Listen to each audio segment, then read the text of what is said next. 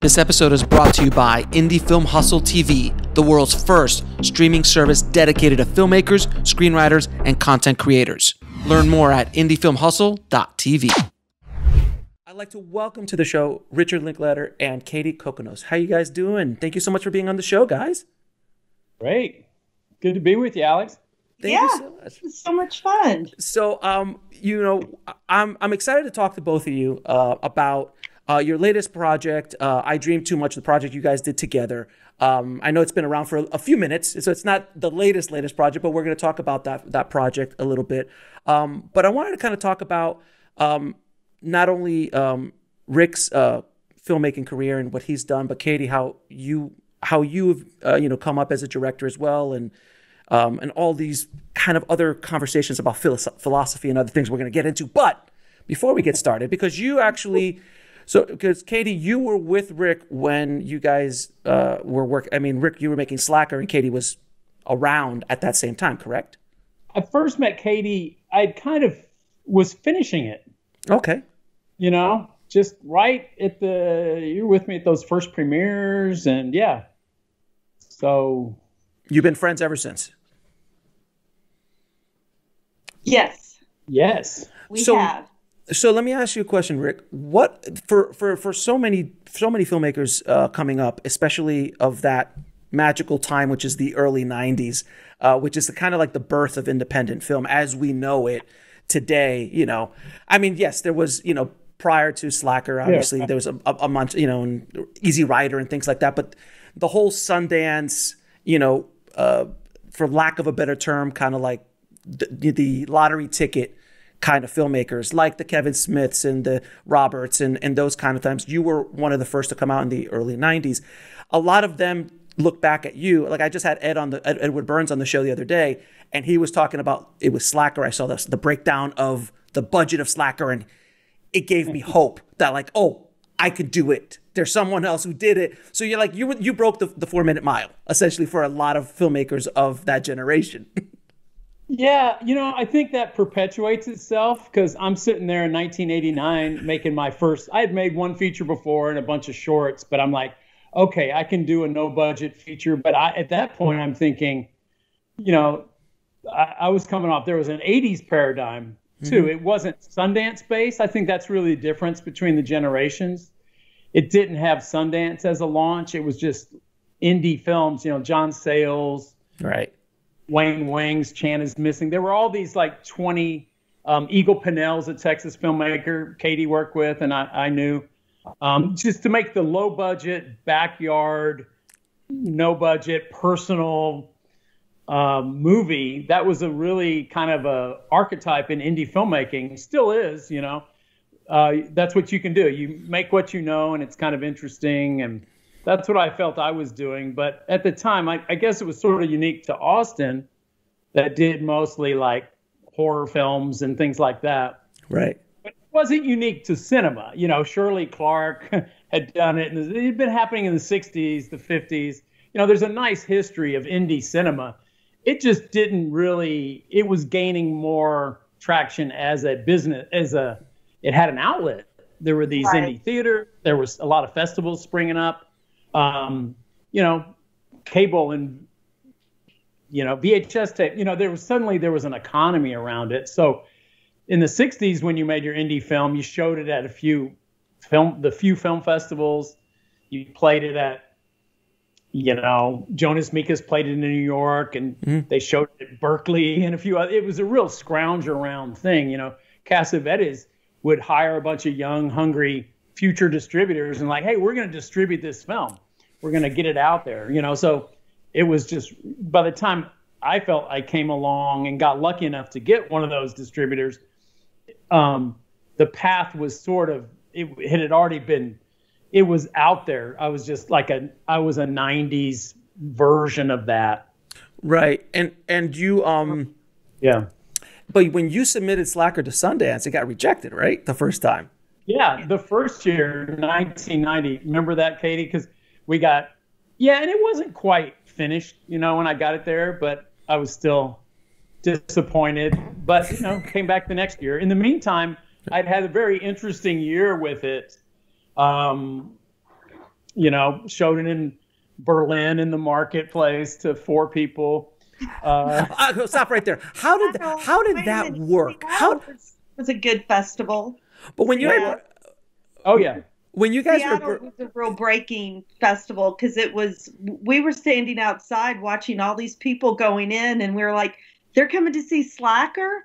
They're like, yeah, it's sold out. Like, here's what? the difference. We're in Seattle in summer of 1990, right? Mm-hmm. So what does it look like? It looks like everybody in the film. Yes. Right. Everybody in line looked like they could have stepped out of the film. It was this perfect match. Yeah, you were preaching to the choir. I know. It was a first really great response. That really was. I had actually premiered it in Dallas. There was a thing called the USA Film Festival. Yeah.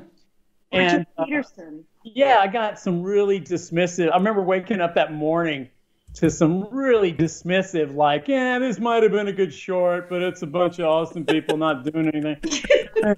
I read these my first reviews ever for something I'd worked so hard on. It was just these total reviews from Dallas. And then I think, God, do I even go to the screening? I was so like, oh, they're going to hate it. I'm in Dallas. They're just But going it to was great. But we did have a very good audience response. Yeah, they totally got it. Yeah, so that was encouraging. But And remember Dennis Hopper was there? And that was a really fun festival. You're like, that's Kit Carson. Yeah. Yeah, because Meeting Sam Arkoff. Remember they were featured, the great Sam. Terrible name. Mars Needs Women. Now that's $1 million title, $30,000 movie. Yeah, he was like, kid. Yeah, it was just cool. All these, you start meeting people, you're just so enthralled with meeting film history. Sam Arkoff. Oh yeah, you got a film here? What's your name? What's the title? A Slacker. Oh, bad title. You got to have, like, How to Stuff a Wild Bikini.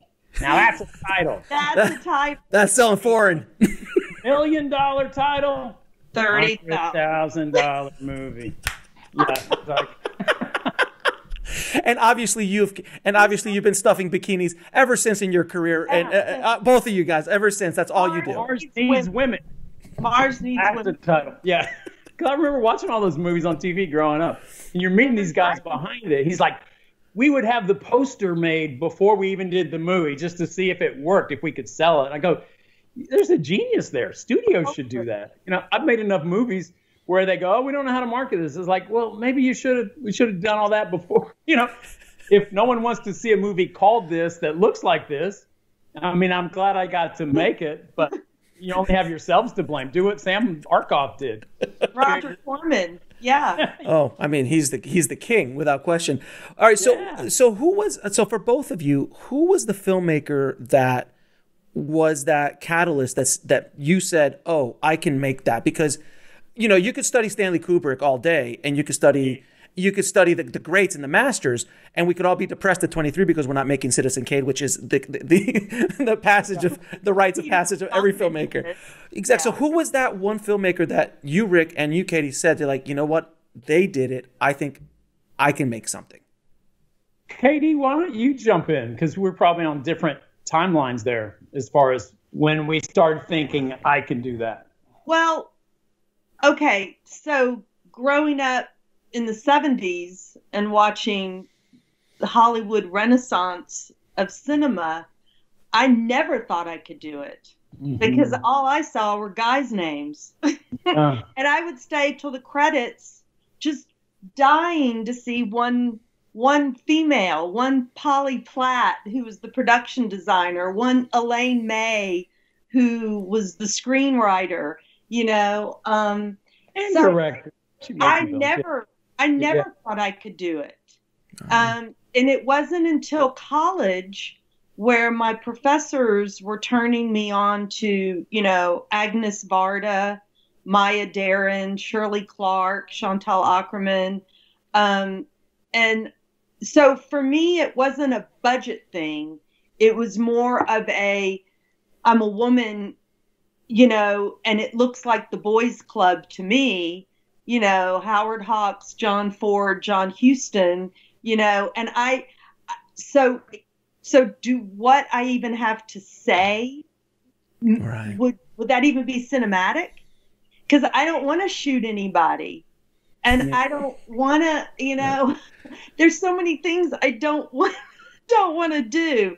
It's sort of like reading a Bukowski and going, yeah, that's great, but I'm not an alcoholic. So, or Jack Kerouac going, but do just those things. So it took me a while, but I do think I remember clearly checking, renting Last Night at the Alamo and taking it over to my sister's in Houston because I didn't even have a TV, and watching it and thinking, wow, this was made for $30,000 because it was very well known. Eagle got that film from a National Endowment for the Arts grant, and it was all in one location. So that's when I started kind of thinking, okay, it's just, first off, it's going to take some time to experience things that I even want to talk about or even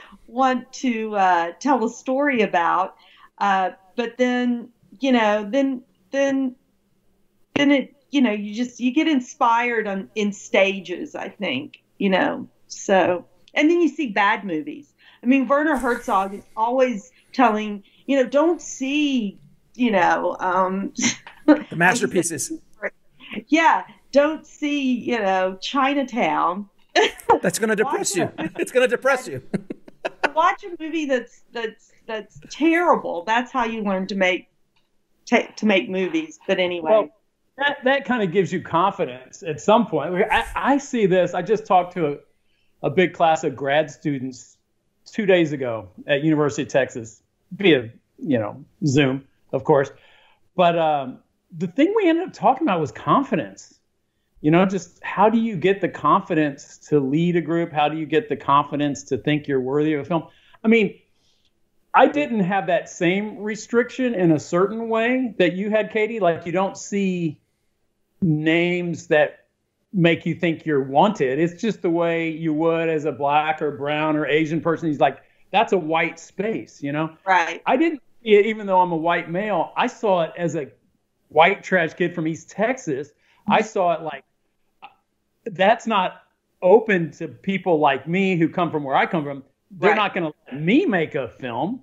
Why would they? They don't let us do anything. We're just stuck. But I didn't feel I also, the more I got into it, I thought, well, you can work hard. And I don't know. I definitely felt outsidery, but not as much as what you were describing, Mm-hmm. I mean, outside, but I think as a white male, you definitely there's some doors you can potentially get to that, I don't know.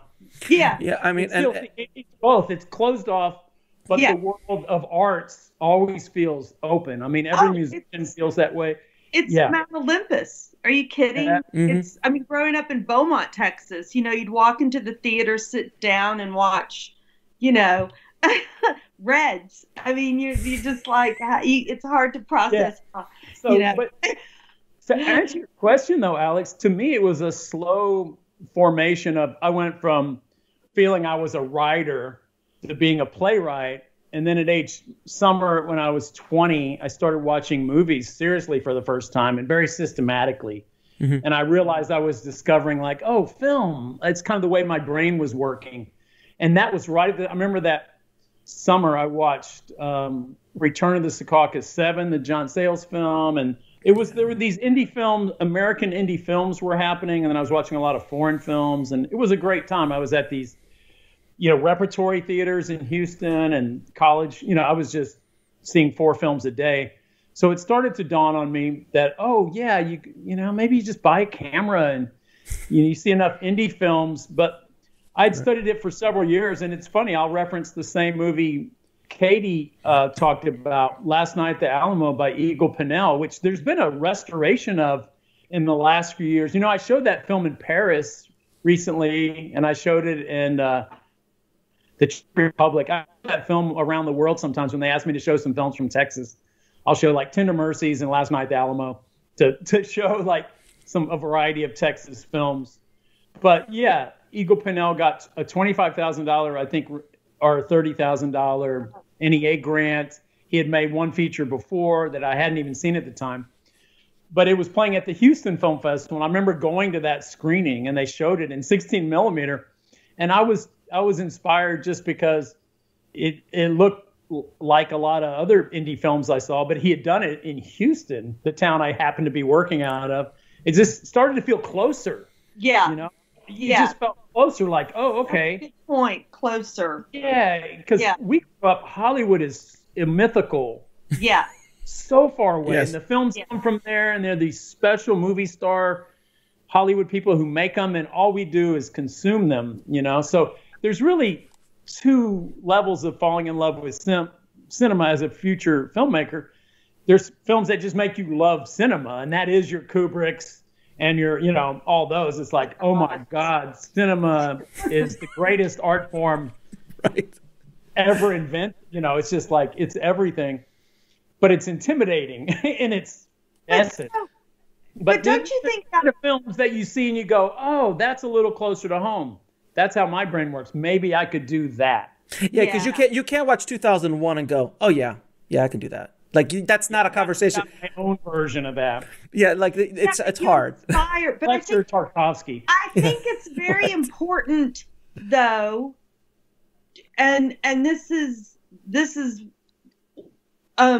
it's important that we do have the gods sitting on Mount Olympus, because it's something that you need to work towards. And I think that's where the Film Society came in so great. When I was interviewed recently from somebody from Texas Monthly asking me about the early days of the Film Society, or just working in the Film Society. And it hit me in this talk that, you're working on Slacker, but you're also like showing some of the greatest films ever made. And it's this nice, you know, what you want it, where you're headed, what you'd like to be, but what you're dealing with, you know, with your own personal vision, your own, you know, what you want to do with cinema. Yeah, so I was talking to Katie off air a little while ago, and when I kind of asked this question, she said that she hadn't seen anybody, you know,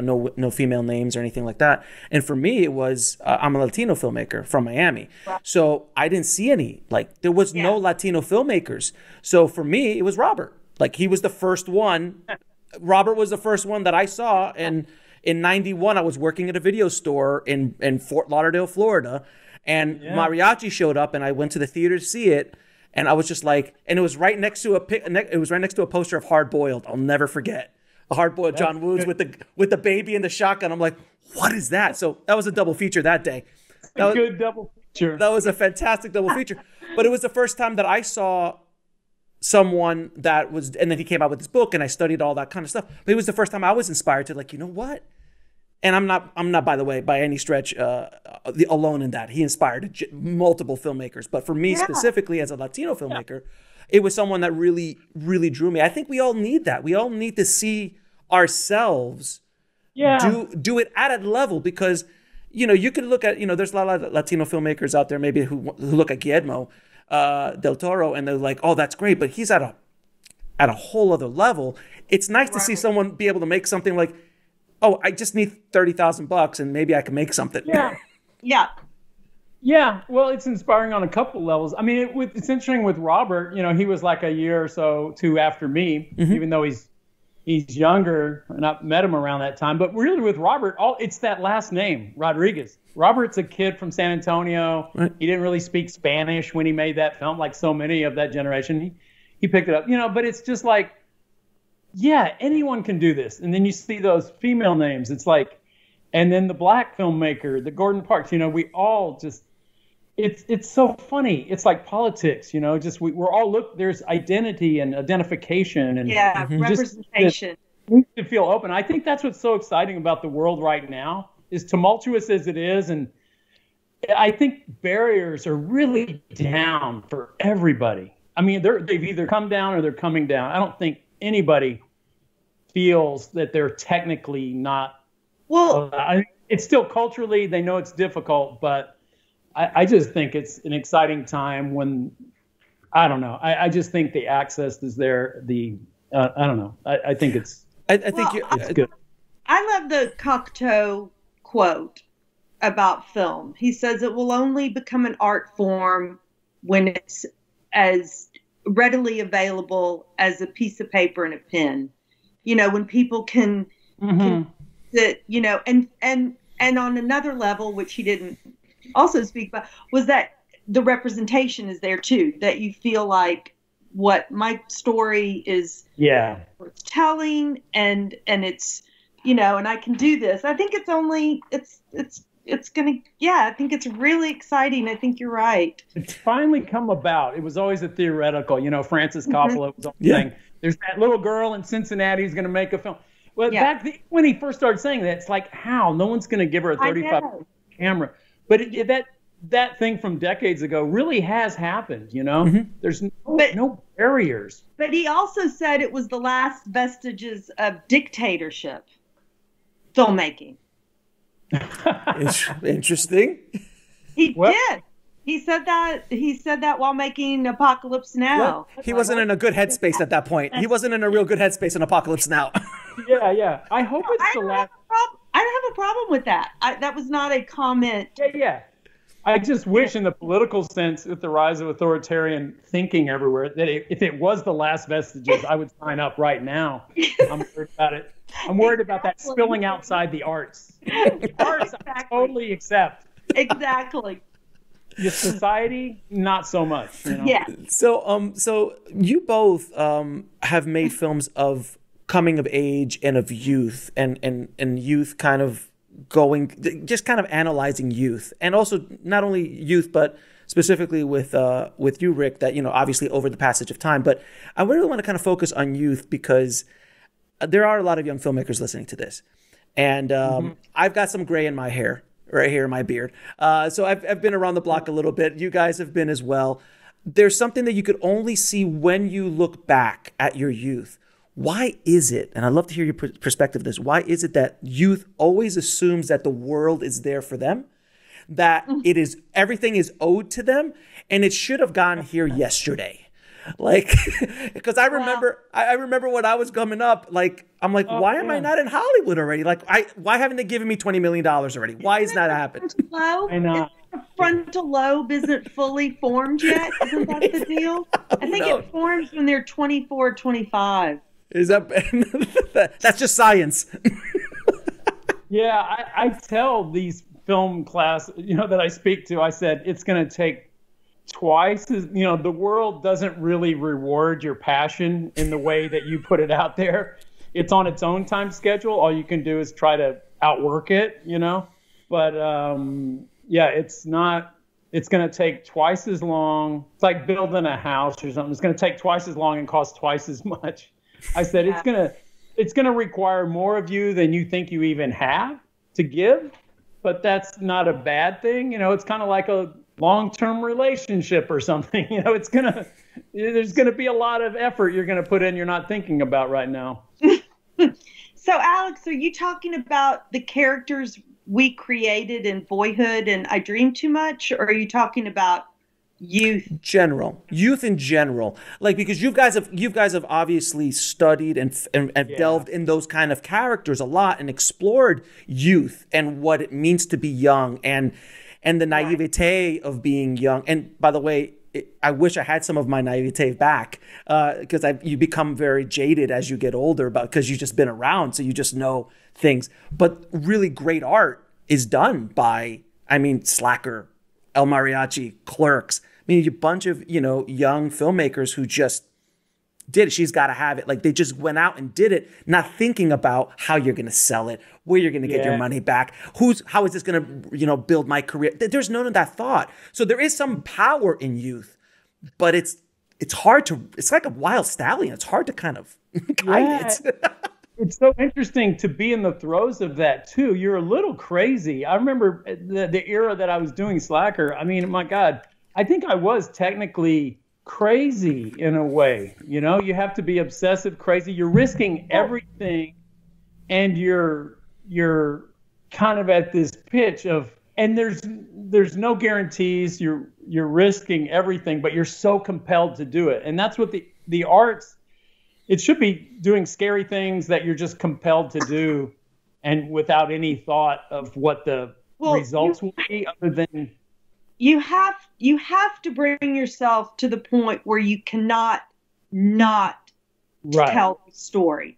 I mean, if going out to the lake and hanging out at the lake or going to the beach sounds so much nicer than sitting home alone in your room, you know, cultivating and picking at your psyche and trying to create characters in a certain story. I mean, if it has to be almost, not to sound hyperbolic or hyperbole, you know, it has to be as you breathe. I mean, it's got to be air, water, shelter, and you must get this story out, or else on a certain level, it just doesn't really make any sense. And having said that, I also recommend short films. Do as many short films as you can. You know, just I was inspired by music. I would just create little narratives to songs. I did, 30-second films. I did 3-minute films. I mean, my 10-minute film was like I was making Berlin Alexanderplatz. I mean, it was like... I know the feeling, yeah. Yeah. To tell a story in 10 minutes. And, I think it really has to be something... It's got to be steps. I'm very much into steps. You don't skip things. You value where you're at, and you have to be okay with that. You might go see... so-and-so's biggest film that just came out. But when you come home, you got to bring it back down to what is it you want to say in the medium of film and how to say it, And I do think short films, for me, were always extremely liberating. We showed them in Austin. I mean, Raheel had her short film festival, and I would walk out there going, oh my gosh, I mean, with every... Bob Fosse film or Kubrick film, there was a Stan Brakhage film that made me feel just as happy, because it was an artist figuring it out, and just creating your own vision. But isn't that like the greatest kind of films, when you're actually watching a film where you see the artist, figuring it out, like literally when you're like, they didn't really know what they were doing here. They're just kind of like, oh, here they went over here and they went. And it's not only with film, you could do it with writing, with art, and any kind of art in general. Just figuring it out. I mean, I felt like all of Wim Wenders' early films, he was figuring it out, and they're so beautiful and so spiritual. I mean, I go back to Alice in the City, Kings of the Road. I mean, I don't know, that is kind of the nature of cinema. It's a feeling thing. It's not a thinking thing. To me, that feeling too, it's a question. The films are asking questions. Yes. That they're seeking answers, but they don't have an answer. Absolutely. The goal in making the film is the process of the question that they're trying to answer. It's not like, okay, I'm going to make this whole film to deliver you this answer I already have. They're quests. They're the visual quests, and you can feel that, and I feel sorry for when that artist suddenly has answers. Right. And things start to change, little didacticism. And I hope that's not just with age but that is kind of the great thing about youth, because you're just talking about youth in cinema. Youth by definition doesn't really have answers. It's being formed. And that's why I've come back to that over and over again. I mean, here recently I've made some middle-aged films, about that stage of life. But I think youth is always very, evocative. We were all young once, we're all still attached to that young, unformed person who's just figuring out the world, So I've done that a lot of just people searching for their own identities, or, you know, figuring out how the world works, you know. That's kind of a constant, you know. Well, let me go ahead. Okay. I'm sorry. No, go ahead. Well, I was just, you know, a quote that really literally hung above my computer while I was writing I Dream Too Much was, you know, when you're at sea, stay far from land, you know, because like you said, you know, when you're young, you have all these questions and you know, and looking back on this time where Dora's 20 years old, graduating college, one life is over and another hasn't formed. I really was trying to do like a love letter to that time, saying, just don't rush into anything. Don't want to know everything. Just be in that ditch. Be lost. As uncomfortable as it is, there really is so much there, you know. And I'm really sad when I see kids, you know, want everything to be fixed and done, you know, the minute they graduate and they're done, they've got their job, they're on, you know, it's like, oh my God, you're just headed for a midlife crisis, you know. At 22, you're gonna have a midlife crisis. Hey, yeah, you see it though all the time. At that age, we just talked about, we're all impatient. We think we want tangible things from the world that, because we're passionate about, it should be giving us this, and even know what you don't know, you know. I try to encourage young people. I said, it's all about the process. I mean, your whole 20s is going to be, just build that foundation under you, you know, read everything, watch everything, and work hard, and, you know, but both of our characters, I think it's interesting, your character in Boyhood and my character in I Dream Too Much, essentially both turned to the arts. I mean, we're left with him in college with a camera, and Dora just got up and read a poem. Yeah, she wrote them.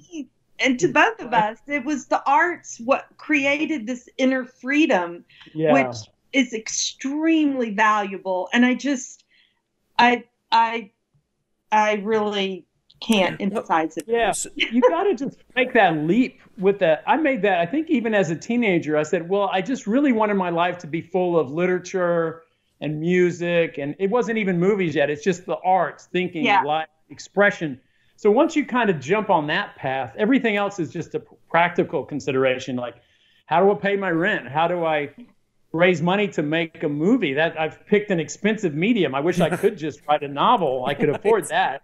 Or paint, even painting. Oh, that requires supplies, and, you know, that can be expensive too. Canvases, it feels it when you don't have anything. Right. But, you know, that's the tension. You have to have tension. You have to have that tension, and that's. Well, I think another thing I've been talking about lately, I even talked to class and young people. I said, film really is, and I made a short film. Katie, did you? Yeah, I saw it. I just saw it. The one I did, the Pompidou, the 20-minute Yep. film. No. Yeah, the one with the therapist. Yeah. I saw it. I just saw it. You saw it? I saw it. I watched it. It's amazing. I was just sitting there going, this is awesome. And I could just tell you're just kind of like, at least the way from what I saw it, it's like Another Day at the Office. It's called Another Day at the Office or something. Like Another Day at the Office. And I'm watching it, and first of all, that conversation with the development execs or the whatever, that I'm just sitting there going, stakes. You got to lean into it. Yeah. All that stuff was great. But when you went in with the therapist and started talking to the therapist, I truly felt that you were working stuff out. Like that, at least from my point of view, I felt like you were. It was so interesting at this point in my life. Like, seriously, that film is like the most personal thing imaginable. Katie, I'll give you the assignment. Like, in the spring of the year before, the Pompidou had gotten in touch with me and said, next Thanksgiving, I looked at the calendar. They said, we want to do a retrospective, a complete retrospective of all your films and everything, but we want to fly you over. I said, would you bring my family over? And I asked, I have twin daughters too, Alex. I said, do you guys want to go to Paris next Thanksgiving? They're like, yeah. You said that in the short. I know. That's what I'm getting at. It's like, I made a choice in February, or no, it was even earlier. It's like, it's so far in the future. It'll be a little family vacation to Paris. Okay, I'll do it. Sure. That's kind of how you make your decisions at a certain point in life. And, but with that, they say, oh, and the director who does this, you have to make a short about where you are. It's where you are right now. And I saw some others, and they all did like little documentaries. So I put it off. It's like that term paper. I put it off. And then at the last minute, I over that summer, I said, well, I started thinking about it. And I didn't do it. I actually wrote it. I wrote a script about where I really was at that moment, which was kind of in development hell on one project.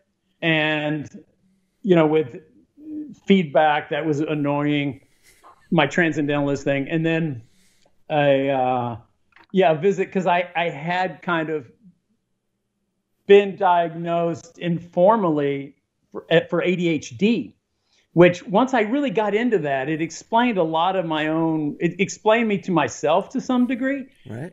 I think filmmaking really is like being a director is kind of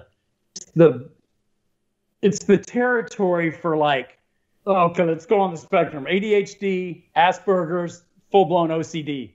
You do well. Those you can hang out in film because it's that. I have ADHD. Of course I do. You are able to sit and focus like I've never met. That's one of the ADHD things is a deep, absolute focus on a very limited amount of things. Like, okay. Yeah, that's what I found out. Like I was a really mediocre student because my brain couldn't process. It was thinking. So, me too. Yeah. But I did have my one gift, and that's what came out in this therapy session. She goes, well, you took a test. And so I really just wrote it like a short. So I'm an actor in a movie. It's all scripted, but it looks like kind of a documentary. But what I love about it, but what I love about it, let me interrupt you. But what I love about it is when you're talking to the studio execs, you're like feeding horses and doing stuff on the farm, and you have your earbuds on, and I'm just like, that's just so brilliant. It's so brilliant. Like with the one line, I think it was just the one line you said that it just rang so true. One line that you said that they said that like, well, if that thing is not in there, I think it was something like, if that line's not in there, if that part is not in there, why no one's going to miss it? Not either. We wouldn't miss it. Yeah, and then you said, well, if we didn't make the movie, no one would miss it either, which was just the best comeback line ever. I was like, yes. That's so great. I'm stealing that in the next meeting I have with studio execs. I'm like, that's amazing. That's kind of like... I've been sitting on that line for a while. Where did you see that? Did you go on the Pompidou website? No, it's on YouTube. It's on YouTube. Okay, Katie, you can watch it. I'll send you a link. I'm so excited. Oh my gosh, so much fun. 20 minutes short. I felt great because, before I made a couple features, I made about 20 shorts. Yeah. For when my first short got over, I made a 15-minute. No, it was like a 17-minute epic. I was like, oh my God, it took me 6 months. It was like, oh. Yeah, so it's a little intimidating because you're like, your head's in the clouds with the greatest films ever made, but you do. Yeah. Filmmaking absolutely necessitates you pull your head out of the clouds and out of your own ass and focus on the reality in front of you. Like, okay, here's who I am. Here's what I got. How do I work from here? That's all you can do. And people who can't do it are the ones whose brains are just too far ahead of themselves and not accepting. And also accepting it's a real craft. It takes a long time to kind of you can have these flashes of, it just takes a long time for your skills to catch up with your ideas, put it like that. Oh, that is, I could not have put it more perfectly. Yeah. Because when I walked into film school, I went to a film school in Orlando, and I walked onto a set and I had like shots and things laid out because I'd been studying Scorsese and Kubrick, and I had all these like no cut takes and everything. I had no idea how to do any of this. None. Right. None whatsoever. You just know, I didn't even understand it, but my ideas were so, even to this day, I have ideas that cost lots and lots of money. I have a little bit better understanding of how to do it, but you really, when you're young, your ideas are so far ahead of your skill set. It's pretty fascinating. Yeah, bring it back to reality. That's always the challenge. But, I admire the guys who, can create this unreality and get it, the Kubricks are the fantastic. But he never made Napoleon. No, he sure but didn't. He didn't make Napoleon. He didn't make what is it, the Papers.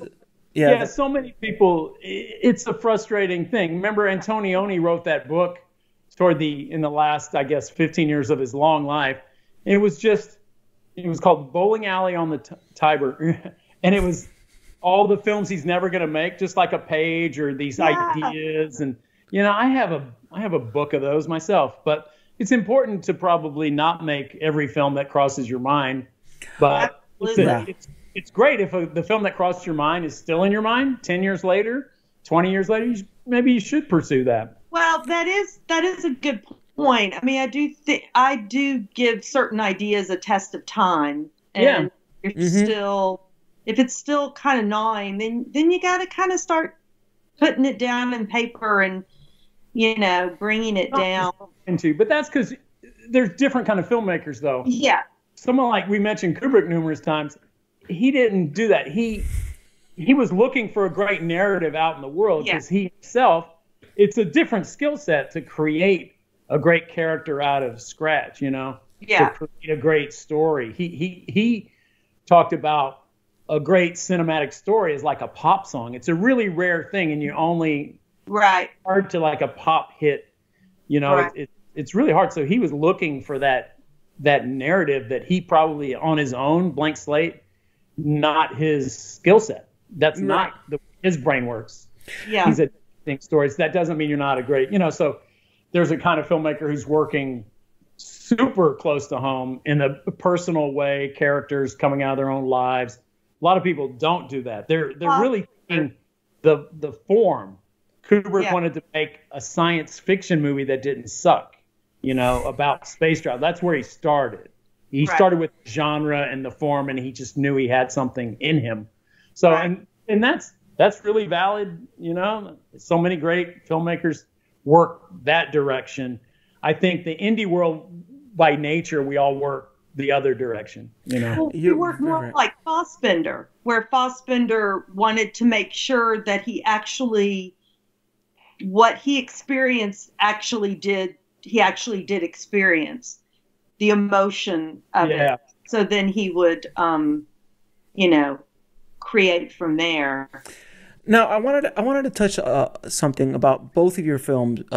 Your film, I Dream Too Much, and kind of a bunch of your films in your filmography, Rick. The spiritual aspect of your projects and your characters and the journeys that they make, the spiritual, philosophical too. I mean, obviously, the first scene in Slacker with you spouting off philosophy, pretty much set the tone for your career in so many ways.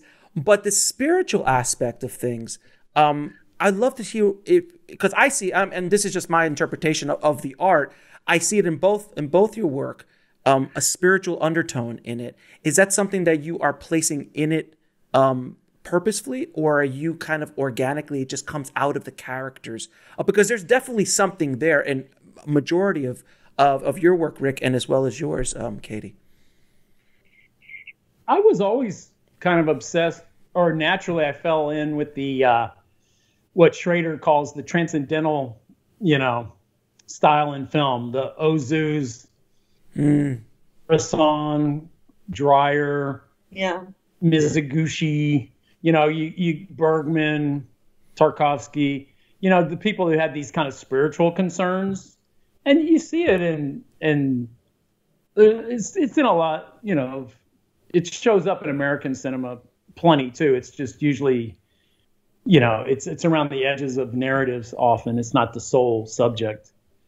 But I think it just kind of, if you think film is kind of a spiritual art on some level. That sounds kind of pretentious, but I don't know, when you're talking about life and representing, I don't know, the world, and I think that's there, but I never had anything I really wanted to say on that front. I really don't. I don't have any practice or anything. I think it's just what's on the mind of young people and how they communicate and what they're going through, or maybe there's some magical thinking sometimes that, particularly at certain points in your life, and I felt myself change, like I go back even 20 years, I wouldn't be making Waking Life today, probably because I just think differently about certain things. I'm more skeptical. I'm more science-based. I kind of had these ideas, or I think I used to be a little more into just the pure aesthetic of ideas. You see it a lot in Slacker,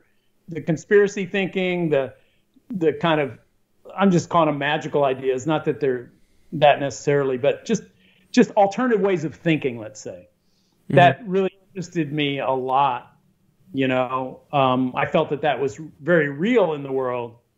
It was a certain kind of buzz of the world I was experiencing. And you could say it's kind of schizophrenic, it's kind of crazy, but I thought, well, that's the world, that's what I'm feeling. But that was a certain age, and I don't know, you kind of see it play out in the public arena, like say conspiracy, for instance. And that's taken on a real malevolent, I think, super damaging, where it was kind of fun in the 80s to talk about, some of this stuff. I don't know. I just think when it's kind of the ideology now of a large percentage of our population, what I want now is like, I don't know. I want like us to be on the same page. I want there to be like actual deeper thinking and factual, but I don't think that affects the film so much, but it's just, I don't know, certain flights of fancy, maybe not so much. Got it. How about you, Katie? Well, I think it sort of circles back to what we were talking about the question, the filmmakers who are seeking questions. And to me, that's spiritual, and Rick, you were very, Tolstoy and Dostoevsky and Knut Hamsun, these were all writers that were very much alive to you and inspired you. And they certainly, come from a very spiritual place. I think of a film, like you said, Tender Mercies, where there is, Horton Foote was going after something else. But as Bresson says, keep the important stuff hidden. you know, and I wonder, through that tension of telling a story, but trying to connect it to something greater and something that we could all participate in, does sort of make it something a little bit more spiritual. I don't know. To me, Boyhood, like it's a commentary on the human condition. I mean, there's no question, and about the journey of this soul, this boy going through life, and also not only the parents. As you get older, I watched it when it first came out, and then now as a father of older children, you just are like, I feel it different, and that's what good art does. It changes with you as you get older. But there is, I guess anytime you're dealing with the human condition, there's, in many ways, you touch the spiritual in some way, somewhere or another, without being like, I'm not talking about religion or anything like that. I'm just talking about just the human condition. I know. I think we're all looking for connection. That's what makes cinema such a powerful medium, because you can really, the spirit kind of permeates the images sometimes. It really does. If you're not too didactic about it, you lay it out there and we're all feeling, wanting to connect, In a film like Boyhood, I was kind of amazed, but on the other hand, I wasn't. It's sort of what I was going for, but the way people did connect to it. Even all those years I was thinking, like, am I not going, I'm not going very big here. I'm making it about this minutia of life. Right. I'm not even doing the first kiss. I'm making it the little things I remember and just the smallest things. But I had a great belief in the cumulative power of that, of time, and what that would maybe just feel like as a human to experience watching it, like just to see life, to see time move like that. That's what I thought would be interesting. I didn't want to weigh it down with a lot of heaviness. I mean, it's plenty heavy. It's got a lot of detail that runs the gamut. But I just thought the physical process, I did kind of think it would be this kind of moving thing. So it was amazing to me to get the feedback from people saying what they liked about it. And it was unique it was very similar every time. It's like, oh, my parents divorced, or, my kid went off to college, or I just went off to college, or, it was always some detail from the film triggered so much from their own life. So I got to hear so many people's life stories, or, what they connected. And I said, oh, that's really beautiful that people are just connecting with some aspect. But every film you go for that. The thing is with Boyhood, it was an overabundance of it because that's all there was. So I got back an overabundance. But I like a film if I can just, if there's a couple scenes that take it to that level that you just get a rush of feelings. You think maybe the whole movie moved up was for that one moment, right? Look on someone's face, or just the contemplation of something. But it's going to be different for, you just got to leave some room for it. But it's really just how you got to give the power to the medium we're in. You have to acknowledge the power of cinema and work with that. You don't have to, it carries so much itself. You just have to work with it, I think. And then also, Katie, in your film, I Dream Too Much, the grandma character, and so many characters in your films as well, Rick, I find that, human beings as we are, we constantly are carrying our past with us. And it completely determines our future. We're unique as an animal species on this planet. We're the only ones that do that. I mean, there's not many dogs who are carrying around their past and really affecting their future so much. Why do you think we do that to our detriment? Like, we know consciously it's hurting us, but yet we still kind of thrive in it. And I know a lot of characters in your films do that because that's the human condition. I'd just love to hear your take on that. Well, I mean, it's funny having just watched the Ken Burns, Ernest Hemingway series that was on. It reminded me how Aunt Vera, I created her in honor of, Hadley Hemingway or Martha Gellhorn, one of the married to the great journalist, and she gets cast aside for a younger woman, and they fake their death. And, I completely forgot about that, and how Vera holds on to it. It becomes like her reason of being, and Dora kind of lands into this world, and they both figure it out. But so you're asking Why we do it as a species? People hold on to things. Yeah. A wound is sacred. You feel it takes you out of the ordinary. But to our detriment, not like hold on to the past, like the good stuff, but like we have things that like we hold on to that constantly are hurting us and hurting our forward motion completely. I've done that in my life where an incident happens and you just hang on to it and it stops you from going anywhere. Why? Well, I think you create a narrative.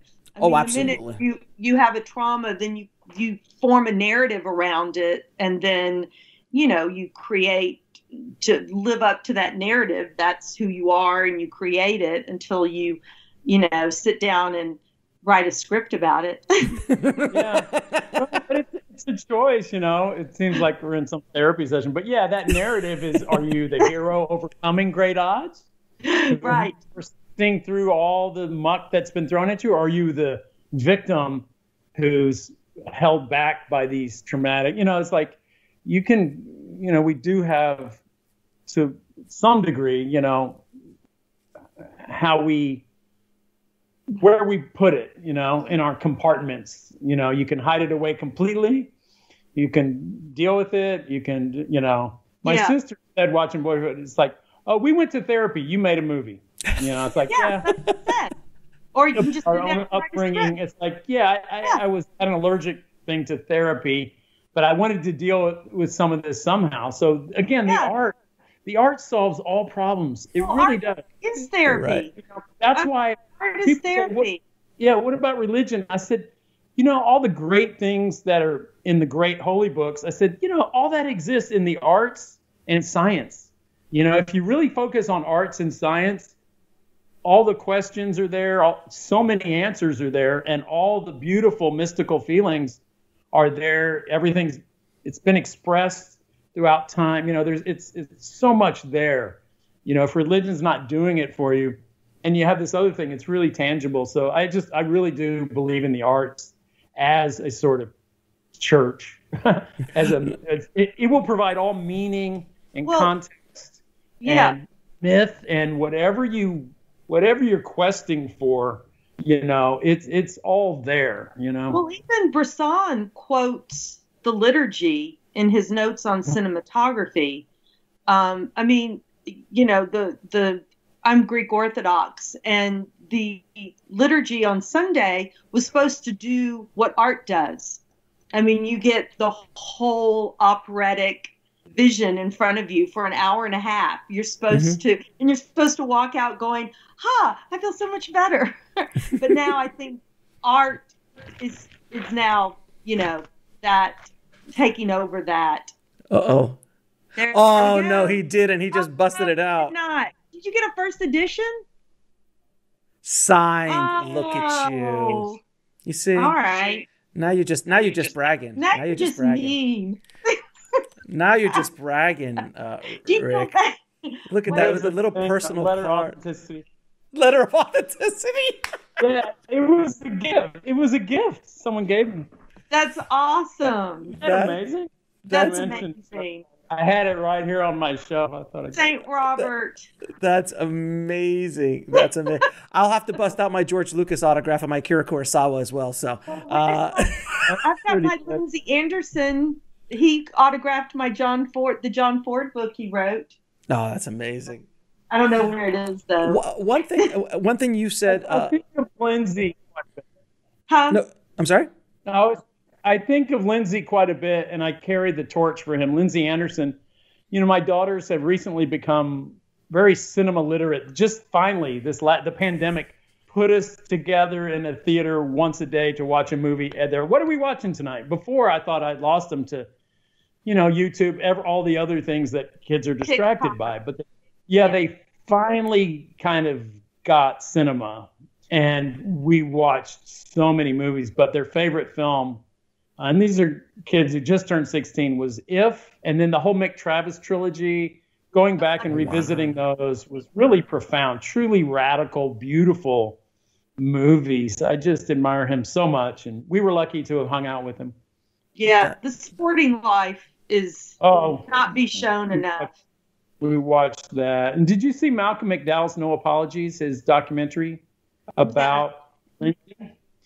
Malcolm McDowell did this one-man show.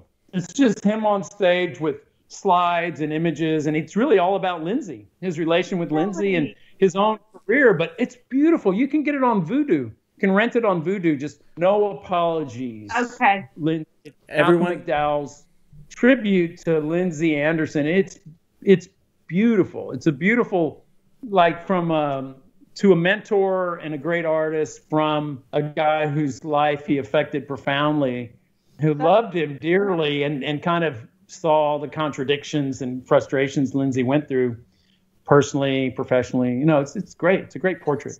That's wonderful. One thing that you said earlier, Rick, you said that it's going to take twice as long and you're going to work twice as hard than you think, which is a great, by the way, great quote. Can you just dig a little deeper into the patience? And you're gonna. There's one more thing, and if it's meant to be, you're gonna love every minute of it. Yeah, oh my God, that's amazing. That's a great addition to that quote. Because you're doing what you love in this life. You're serving your cinematic, destiny. I look back at those years where I would just tape the windows. I blacken my windows and edit around the clock for just days and days just to finish that short that no one was ever going to see. But I was like, what was driving me? I wasn't a good boyfriend. I didn't go do anything. People would ask me out for dinner. I'd like, no, there's a film I'm watching at 7:30 and then I'm dead. And I just didn't have time. I was so obsessed and on a track, and I look back at those were kind of like the greatest years ever because it was something pure about just doing exactly what you wanted to do with your time. And when you're fully dedicated to something like cinema, which is so multifaceted, for me, that meant, starting a film society. It was booking films, but it was watching films. It was seeing every film, it was editing, it was writing film. You can really dedicate your life to this if you see it just, especially outside just your own thing. It's a bigger, cinema's much bigger than all of us, so there's a lot to contribute to. So it really can be a life.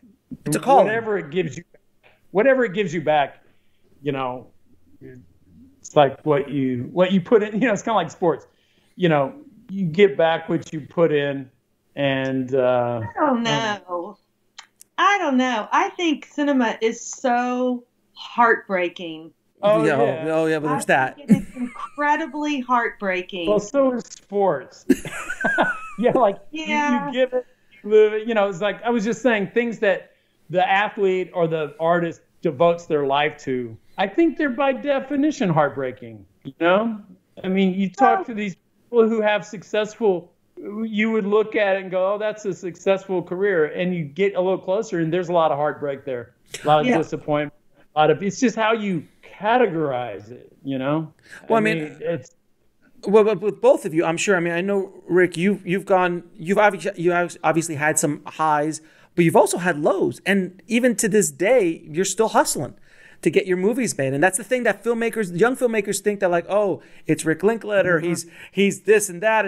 And as I talk to more and more filmmakers that are accomplished filmmakers, I completely understand that like, no, man, I still am hustling for the money. I'm still trying to get my projects made. Like, it's not like they just, oh, well, you got nominated for an Oscar. Well, here's how many $20 million checks do you want? Like, it doesn't work that way. Really?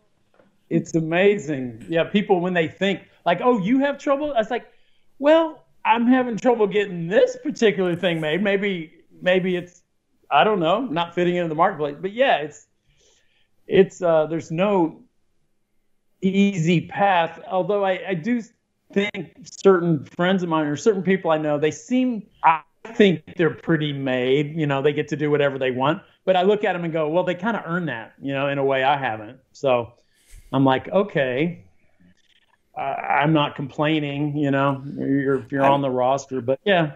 Look, Scorsese still having trouble. I mean, Spielberg couldn't even get Lincoln financed. So, I mean, there is moments that, they still got to hustle. Yeah. Oh, well, he got it financed eventually. It's just they're so affronted by the initial fear that the world gives you. Like, I remember when he took Schindler's List into Universal, I guess it was, and the head of the studio, can't we just make a donation to some Holocaust thing? Oh my God.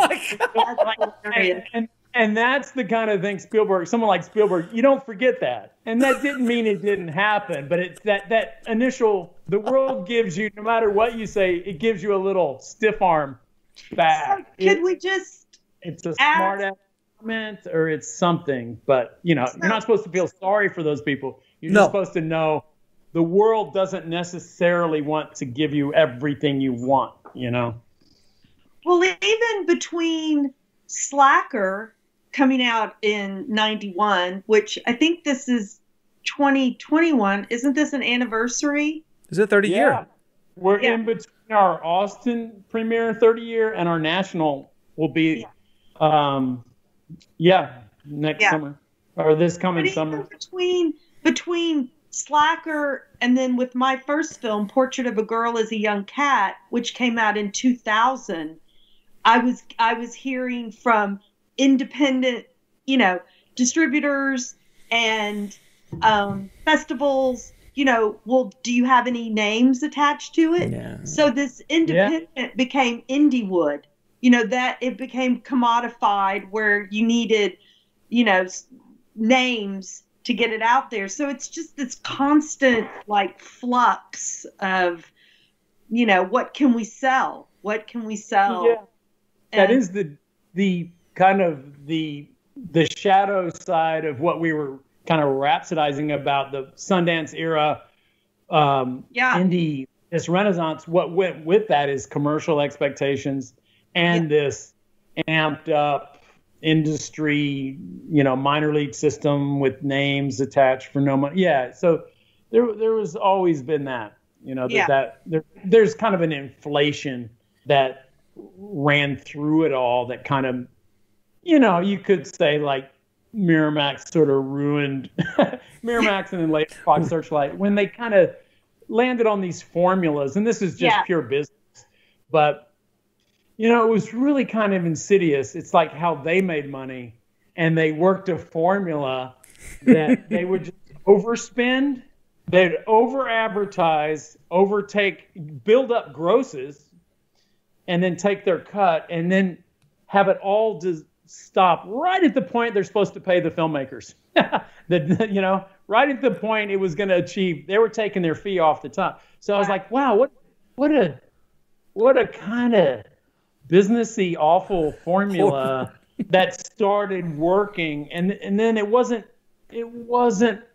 enough to, Slacker. They gave us $100,000 advance. It made $1.3 million at the box office. It was seen as successful. They made some money. That was okay. It was if the sports term. They were hitting singles and doubles. That's okay. But it became a much bigger thing, and everyone started sort of playing that game. So, you just got to deal with inflationary time, inflationary expectations, And if Slacker comes out today, it's drowned out. Do you agree? What do you think? I'm of two minds. Part of me says yes, it wouldn't get into the narrative competition at Sundance. It would definitely be a midnight or at best, you think that, but then I also go, well, there's still room for that film that is so weirdly different to find a path. So part of me, the optimist in me, has to believe that, it would find a way the way it did then. It was just a different film. It didn't have a story. There was so much it wasn't, but what it was. But it's a product of its time too. It's very much, in a way, it spoke to a moment in time. Yeah. Well, the agenda was cinematic, but it kind of, not that it was a design of the film, but like anything that just kind of catches a zeitgeistier pop culture wave, that's just luck. And I think that's just that's kind of the upside of naive youth. Like, you don't know it, but you're surfing on some waves that are in the culture that are youthful and different, and so that's what music does so well. Now, you guys worked on a project together, I Dream Too Much, which was directed and written by Katie. So, Katie, can you tell us a little bit about that project, and then how did Rick get involved in that project?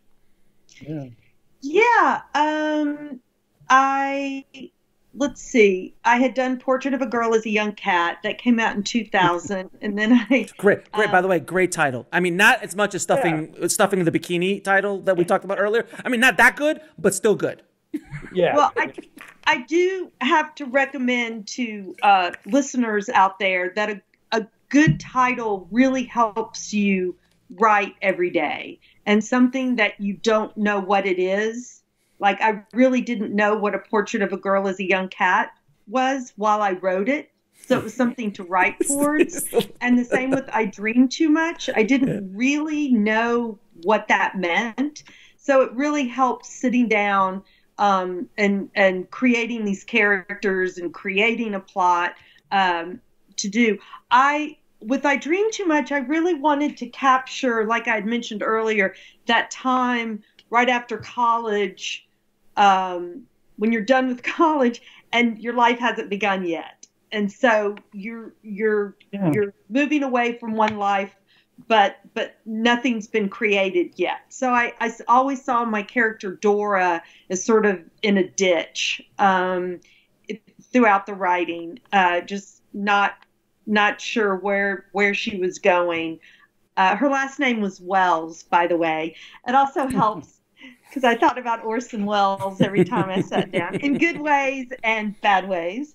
So she wants to travel. She wants to go to Brazil. She's just graduated, and her mom wants her to go to law school, which that was me, graduating from college. My dad wanted me to go to law school. So it was a little personal. Dora takes off, goes upstate New York. We shot in upstate New York over 3 weeks during one of the snowiest times ever, February of 2014. So I made my Dr. Zhivago movie too. And so, she goes to live with her Aunt Vera, and she, through the story, by the end, she sort of decides definitely what she doesn't want to do, but maybe what she might want to do. There were no, unlike Portrait, which was very much influenced by Jacques Demy and Godard, like Viva sa vie. I Dream Too Much. I really didn't think about any other films. There weren't a lot of coming of age with female character films I could really go to. So I looked at Jane Austen. Right. So at a certain point, I realized I really wanted to write a story as if Jane Austen lived in 2014. So it very much draws upon the themes of the poor relation, going to live with the wealthy relation. It's a lot of walking in landscapes, and there's even a running thread throughout it where she actually sort of daydreams that she's in a Jane Austen movie. So anyway, it was really fun. Like I said, it was definitely like this love letter to that time in your life where things are open, but there is a little bit of anxiety too. So. And then Rick, and Rick, you've never, if I'm not, you've never EP'd a film before. You never executive produced a film like that, or have you? Some docs, right, and other things, but I don't think a narrative. I don't think I had. No. So how did you get involved with the project? Well, as I remember, Katie, like only a year or two before, you had a different one. The girl vanishes. Yeah, the screwball comedy. That's what you were sort of going on that, and then you did a segue into this. Yeah. Okay, all your energy went there. So I thought, well, that's really interesting. And I just love the script. I love what it was about. Like I love that territory. Obviously, I've done it from kind of a male point of view, let's say. I just think it's young female, that thing is woefully underrepresented.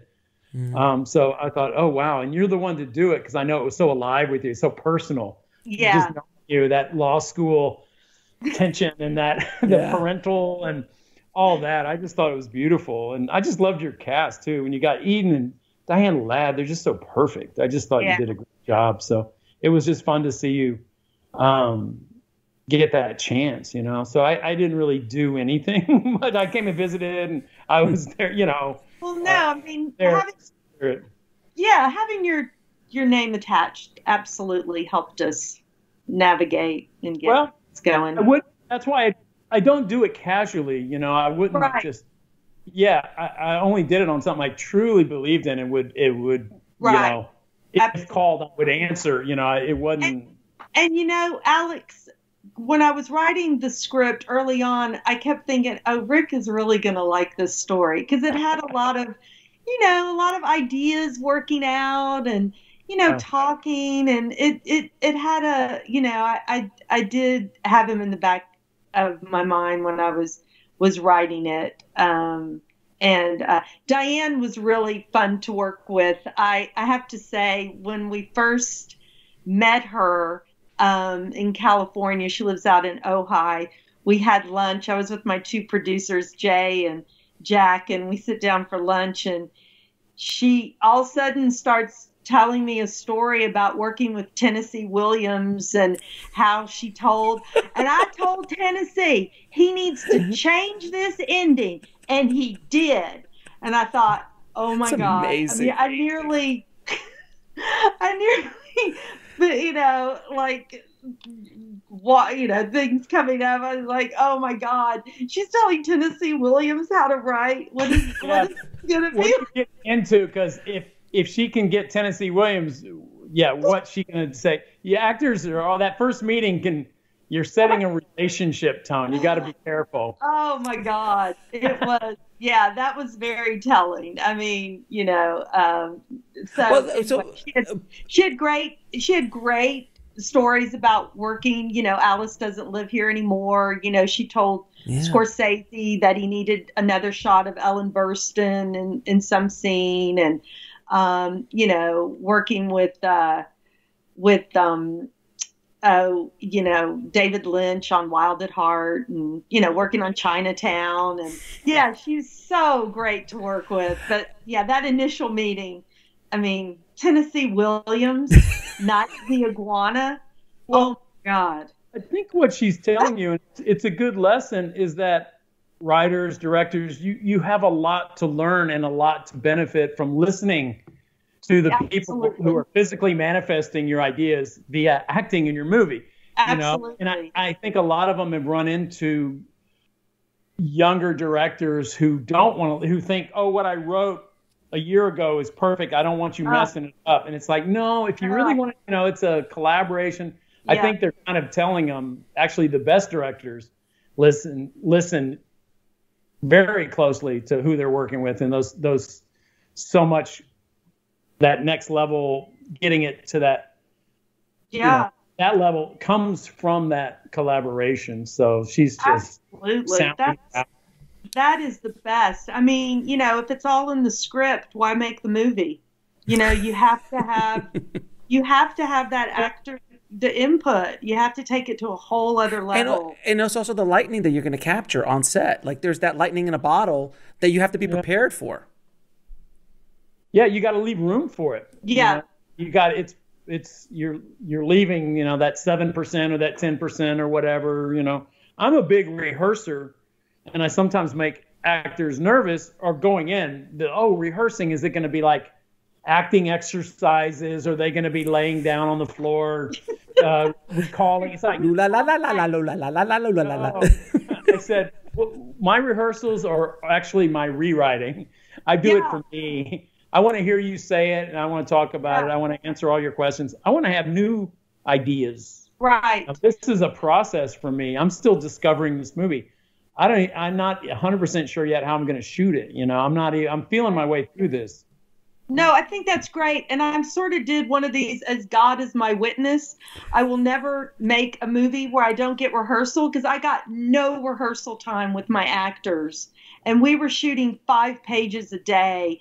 And I just, I just would have loved just to have a few days just to, because I don't want to hear my writing back. I want them to, and it was great. One time, Danielle Brooks, in a scene, she just came up to me. She's like, I don't get it. I don't buy it. You have to rewrite it. I was like, great. So I had to rewrite this whole scene, and it made it so much better. Yeah. That's what I live for. Totally. Yeah, I try to do that weeks before production. I know.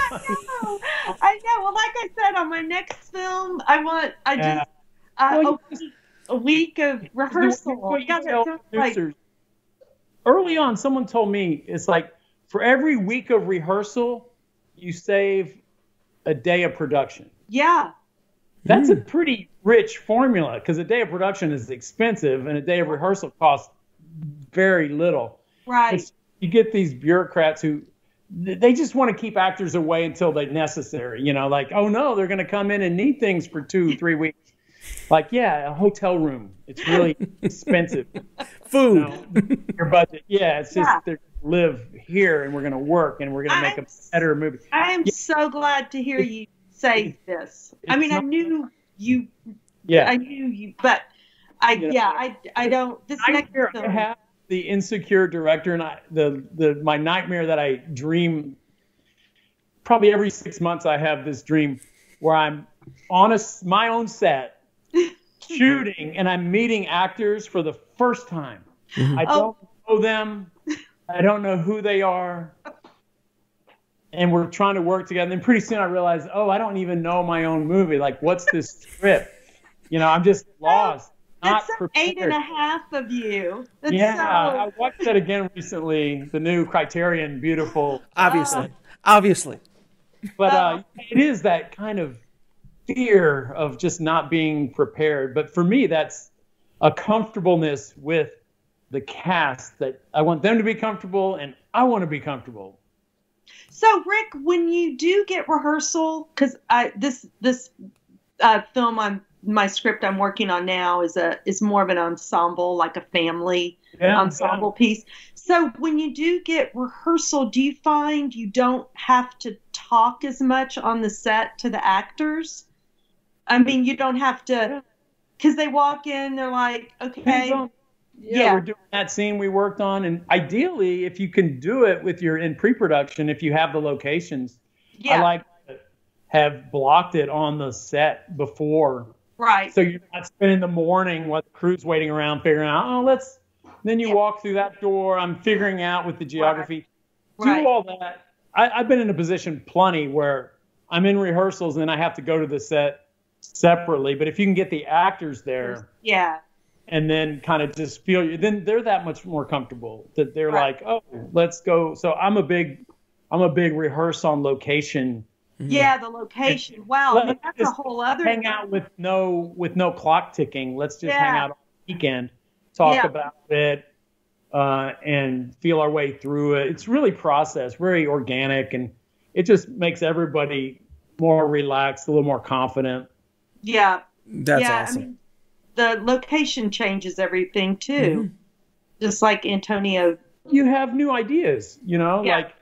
It's these words you're hearing out loud for the first time via the person who's going to say it. And then these locations you found, let's say in the last couple months or recently. And, you know, you're kind of putting those together. And that's really like how you're going to shoot it, how you're going to, you're just feeling your way through your own movie. And that's okay. And I wish people would respect that. You know, what they ask of directors is to answer questions. And I get it. You have to answer questions all day long. And as Truffaut says in Day for Night, sometimes I even have the right answer. I even know the answer. But, you know, they need, and I learned early on to not be vague because, you know, people don't want to hear that from the boss that, I'm feeling my way through, you know. Yeah. If you're managing a restaurant, like, hey, do we like, I don't know, man. You're like, we want to, people who are working for people, they want answers. So I learned early on.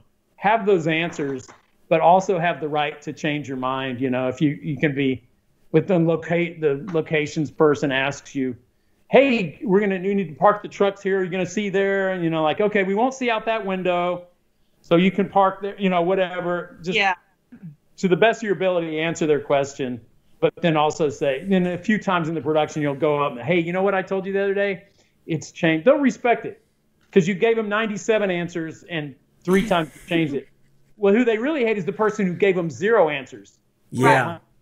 Right.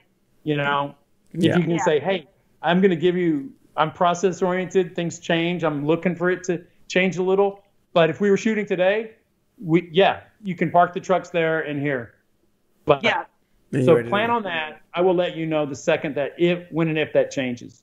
You got to run efficient, but they have to. You need everyone to buy into your process, you know. And there's a million. It took me a few films to get that buy-in. It's nothing but like, here you're working with a lot of professionals.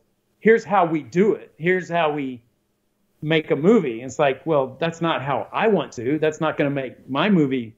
I'll accept you know, the parameters of a schedule, a budget, a call sheet, you know, overtime, meal penalties. That's all bad enough. But don't tell me I can't rehearse because the actors are professionals and will come in and say their line. You know, don't tell me things like that. You know, they don't need to rehearse or whatever. So guys, I'm good. You gotta fight for day for night too is when that guy comes up to him and is like, "Why aren't you doing a movie about pollution? And why there's more sex? You know, you need more sex, more pollution. You know, pollution is something we need to deal with." And it's like, yes, right? I mean, those questions will never go away. You know, on the set. Why aren't you, you know, and the Godfather is playing around the corner and, you know, it's like he says, it's you get on a stagecoach and then you take off and you have no idea if you're going to make it. And the bottom line is everybody on set knows that they can make a better film than you. Everybody knows that they can make a better film than you. Well, you certainly do your first like 2 or 3 films. Yeah. Afterwards, you hopefully have some sort of respect. I've enjoyed making it to elder cinematic stage. You know, the upside of that is that, like those first 3 films, the natural thing in an employee situation is the emperor has no clothes, right? They have no idea what they're doing. They have no idea. They're totally faking it. Obviously. And that was, even my 3rd film, Days, that was the vibe at the studio. Oh, this guy's a complete amateur. He has no idea what he's doing, and you know he's doing it all wrong. And I could be doing better. You know, that was all there. That slowly started to get away. They might not like what I'm doing, but they couldn't say I didn't know what I was doing. Right. And I couldn't say because frankly I didn't. There was a lot I didn't know. Right. Like, you leave yourself vulnerable. So at some point, I was happy to get there. Like, you can disagree or not like, but just don't tell me I don't know what I'm doing, you know? Right. My joke is when they ask some obvious question like, I was like, this only seems like my first film, but it's actually my 21st. You go like, this might seem like my first film. I had to tell Shirley MacLaine that, like, well, do you have wardrobe? I mean, like she challenges, you know, in a way. In pre-production, I'm like, Shirley, this isn't Universal. This is an indie film. We don't have any money. We're 8 weeks out. Haven't even started in the costume department. We don't have, you know, I don't have Edith Head coming over to do costumes. Like, this is an indie film, but just don't tell me I don't know what I'm doing because this is my, 13th, 14th film, whatever. You know, so you just have to kind of give everybody, their comfort zone or their assurance. Oh, it's not going to be wasted, you know. God, as a director, there's so many skill sets that they don't tell you about, like the politics of a set, like being the politics and human relationships and and the psychology of it all. Like all they teach you is like, this is the lens that Kubrick used. Now this is how Scorsese got that shot in Goodfellas. Yeah, that's fantastic. That's like, but when you get on set, like that perfect example of Shirley MacLaine, like when you run up against the wall, like Shirley, who like worked with Hitchcock among a million other people that she worked with. Everyone we've talked about. Right, exactly. You just go, they don't teach you that. That's something you learn on the job. Again, I did that 8 weeks before production started or so in a hotel room in LA. Like we got that done. So by the time we were on set, it's smooth. Everything's great. We're making the same movie. We had rehearsed. We had, things were good. Yeah, but she didn't have any respect for Vincent Minnelli, so I think you're in really good company, right? Well, didn't she say all he cared about was the color of the curtains or something? Yeah, or Hal Ashby was hot. I realized, some people. Yeah, you're in good company. Have good, yeah. That's what she ended up telling me. Did you think of Howard Hawks? I don't know for her because she was Bill Wilder. Yeah. He was like, well, do you want this or this? I said, well, I don't know, Shirley. Which one do you think you're? She said, there you go. I don't know. I said, I said, I don't, when they're confronting me with something, my first thing I said, I don't know. I mean, everyone else in East Texas has it. I said, listen very carefully to what I say right after I say I don't know. And I'm probably telling you what I think. But I'm also leaving the possibility that you might have an idea of your own that you want to bring in here and collaborate with. Which is scary for a certain generation of actors. Like, they just want to just like tell us where to go. It happens. I've worked with some actors like that too, with an older generation and very established, and you work with them and they have a way of doing things that they would just. Would Billy Wilder like show exactly, or am I thinking of Lubitsch, where they would just exactly what they wanted, they would act it out. I'd imagine Billy Wilder wasn't a very loosey-goosey. No, I don't think Billy Wilder was very loosey-goosey.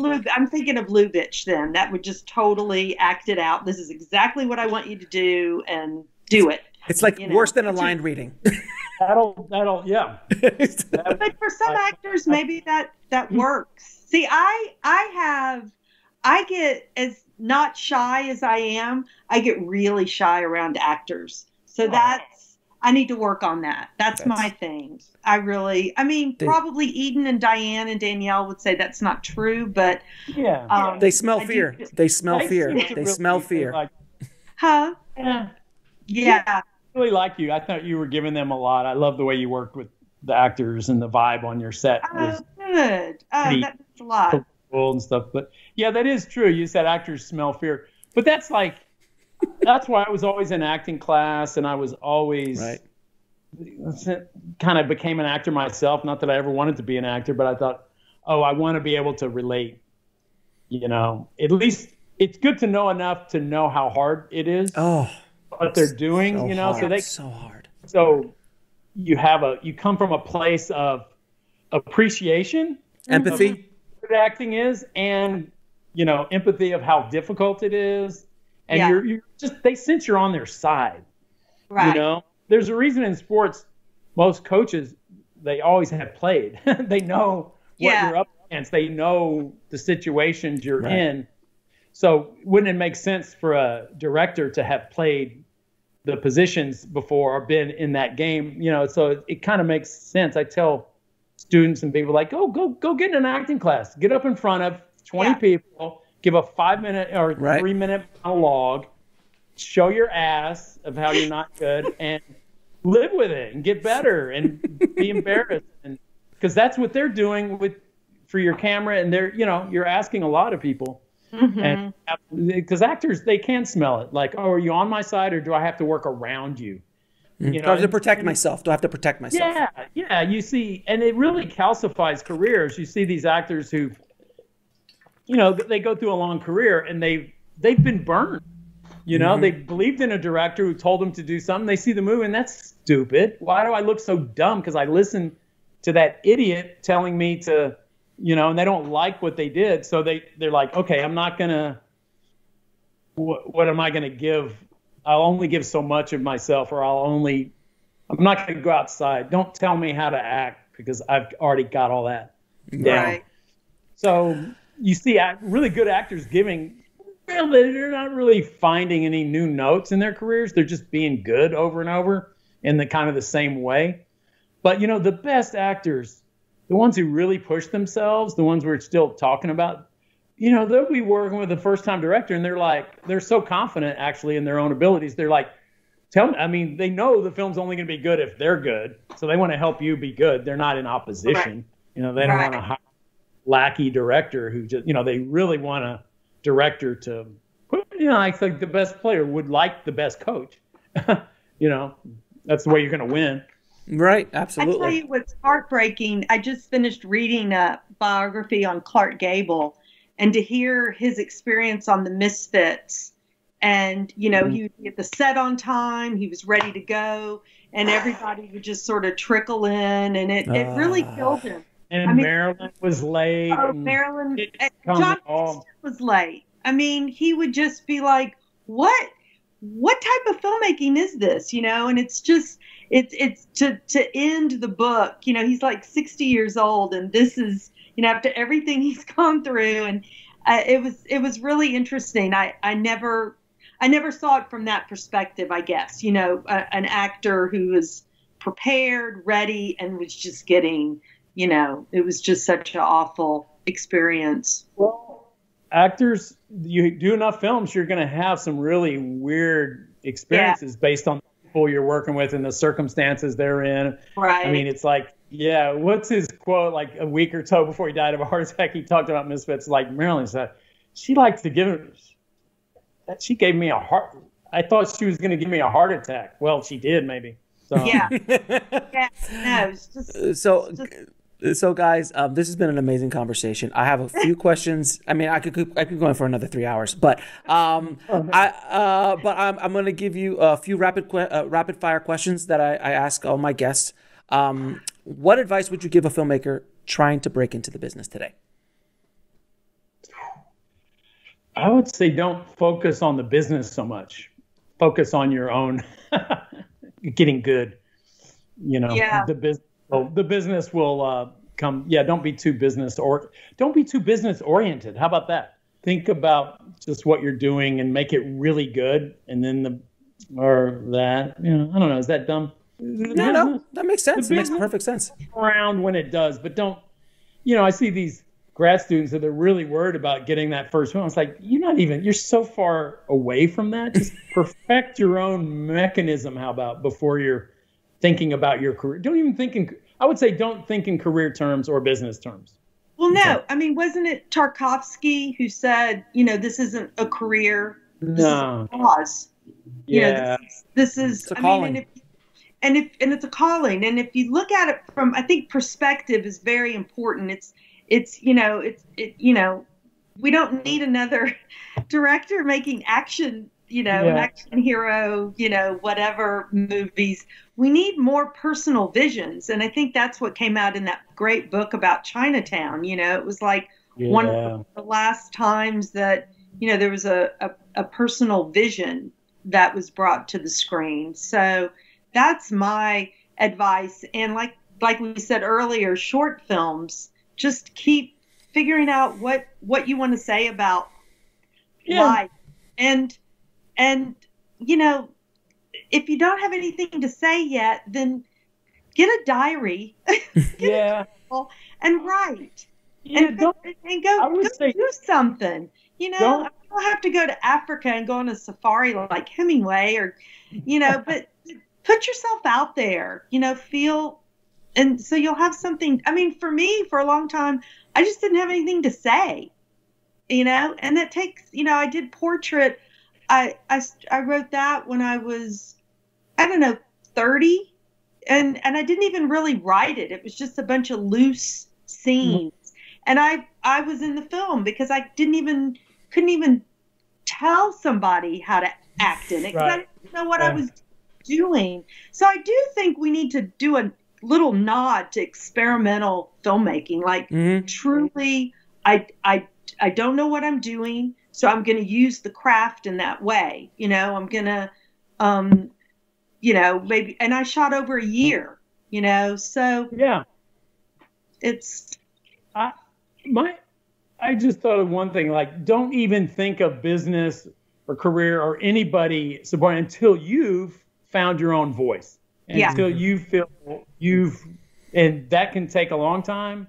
Yeah. Some people are maybe born with more of that than others, and that's a combination of your own experience, your own confidence, but you only get that confidence by doing, so again, youth thinks it's all going to be given to them, but it's not. It's, you're going to have to find your own way, but save everybody some time.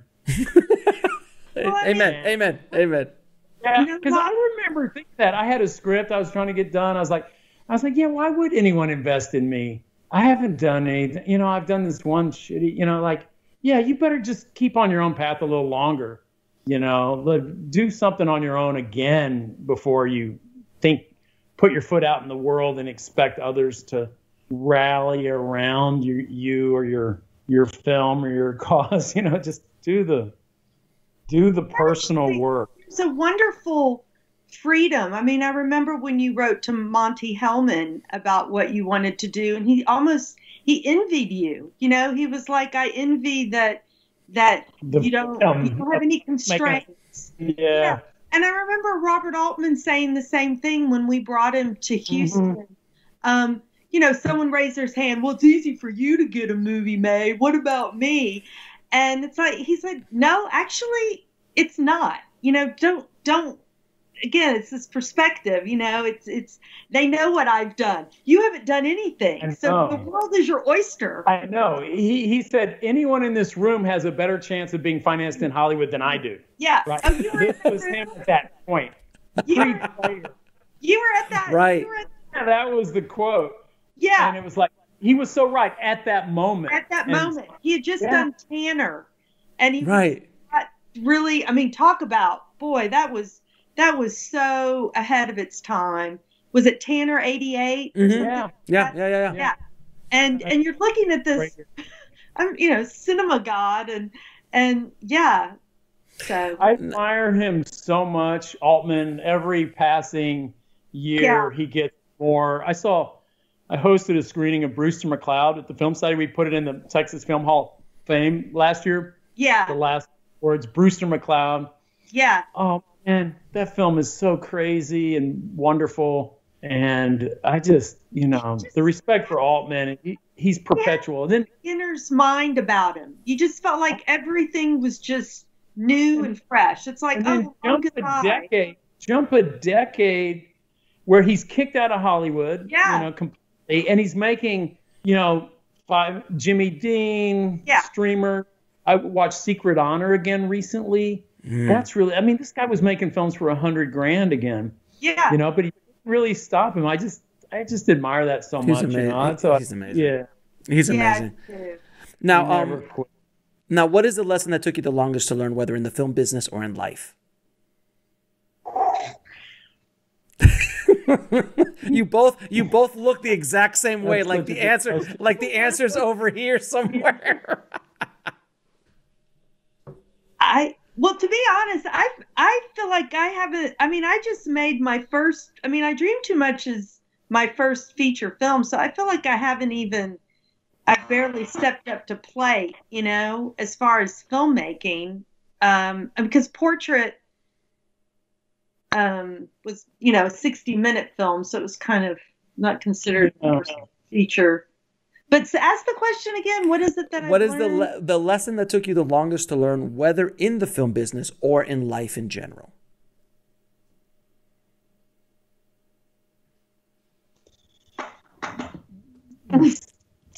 Still learning that lesson, man. I don't know. I don't know if I've ever.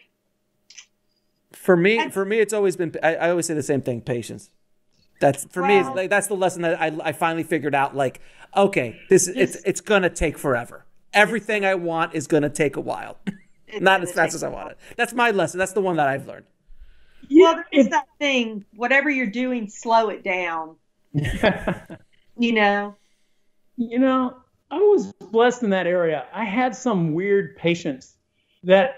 I mean, I was impatient internally, but I was patient externally. Like, I always thought, I would always ask myself, well, where are you going to be a year from now or a day? You know, I could sit there and build to the future. Like, even sitting down going like at 22 or 23, you know, like, oh, getting a camera and equipment. I was thinking like, okay, well, Godard said it like, oh, they don't let you make your first film till you're 30. So I got 7 or 8 years. I just kind of put the bar. I just have achievable goals. Like, my goal was to do 1 feature film by the time I was 30. And in fact, when I got there, I'd done 2, you know, but it was like achievable goals that you can work really hard for. And like, I don't know. Patience is definitely required. Don't get anywhere near film if you don't have the trait of deferred gratification. Yes. Very much so. Well, how about existent gratification? How about that? Not even deferred. There's non-existent. Yeah, because you never. But I mean, to be honest, Rick, I mean, you're like the king of the long play as far as storytelling is concerned, from Boyhood to the Before trilogy. Like, you definitely have delayed gratification. Yeah, it turned out that way, but I didn't have that planned, of course. Of course, but I think that is a trait of being process oriented. Like, I love every day that I'm making a movie so much. I really do. If I could just be, I was quoted one time as saying, like, if I could just make movies and they never had to come out, I would be happy. If I could just make them. Like, the coming out part is the least. Well, don't you think all the filmmakers are like, most filmmakers are like that? Maybe. I don't know. Not really. That is the worst There's part. There's a kind of film that it's made for the marketplace, and it's for, and I don't know. It's always said, like, doing the Film Society, we'd much rather show, you know, something running than something we're working on. I'd much rather talk about another film. Exactly. You know. Exactly. Let's talk about all that jazz. You know. Yeah. You know, that's the downside of this modern era, is so much personality of the people involved. You know, like directors in the old studio system, and you know, it wasn't based. No one knew what a director did. I grew up in an era, 60s, 70s. I didn't know who a director was. I mean, Hitchcock was the only one we knew, and I didn't know what he did. I just knew that guy was associated with those kind of scary movies or something. Well, I'm reading David Brownlow's book on the silent era, Parade Passed By, and they really didn't know what a director was. They just sort of... They were making it up as they went along. Yeah. Because it was such a craft, and it still is a very craft-oriented a medium. And so I do have to say... Yeah. Was it the John Cage quote? Everyone is in the best seat. I think that took me a long, long time to realize it's a profound that everyone quote. is in the best seat. So I think it kind of, because I never wanted to be in Beaumont. Yeah. I never wanted, and that's the nature of creating art, or especially filmmaking, is you want to create a world, you know, that you latch on and you inhabit. So you're not really that happy where you are.